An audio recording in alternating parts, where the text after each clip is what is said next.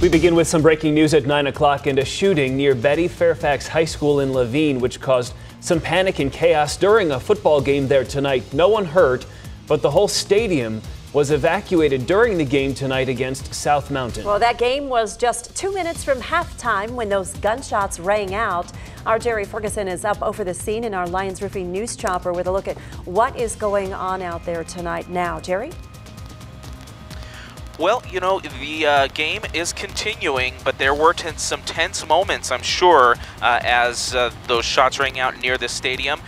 Looks like the players are back on the field. This is Betty Fairfax High School playing against South Mountain High School. The stands are, it looks like probably parents, and the stands are definitely not full, but probably parents and other friends in the stands there. So it looks like after evaluating whether it was safe, we saw the refs and the police conferring. It looks like they decided that it was safe to get back on the field. This was just moments ago, and now back to a live shot. They're back playing the game. So that's what it looks like right now over Betty Fairfax High School, 59th Avenue and Baseline.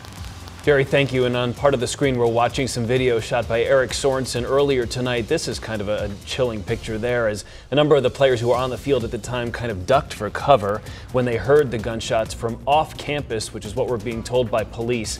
And you could see all the family members who are out for a good time on a Friday night kind of streamed out of there. Yeah, and they're all starting to file back in now, but can you imagine just clearing that stadium, all of those stands, getting everybody out of there?